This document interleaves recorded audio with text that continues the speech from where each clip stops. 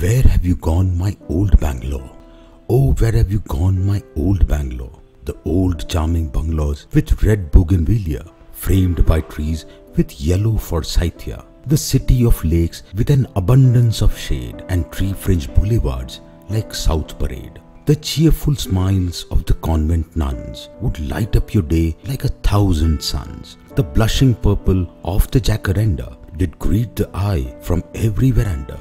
Oh, where have you gone, my old Bangalore?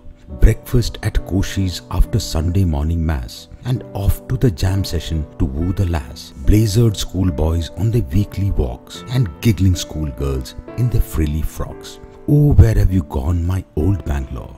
Gone are the days of languorous denizens, replaced by hordes of nerdy netizens. Gorgeous gardens with the greenest of grass, buildings ravaged by time and fate, now built up facades of steel and glass of the MNCs and the conglomerates.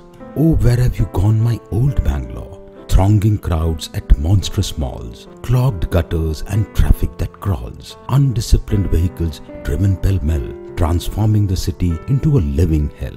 Chaos of the metro and monorails, chopped up trees and electricity that fails, flooded streets and fallen poles, encroached pavements and huge potholes, raucous music from blaring mics, the cacophony of drag racing bikes, packs of stray dogs barking in the night, foraging in the garbage of urban blight.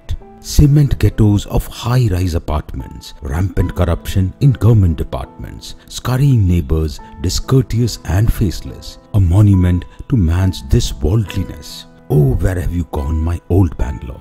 Where Fraser Town is now Pulakeshin Nagar, and Palace Orchards is Sadashiv Nagar. Alsur is now called Halasuru, and even Bangalore is now Bengaluru.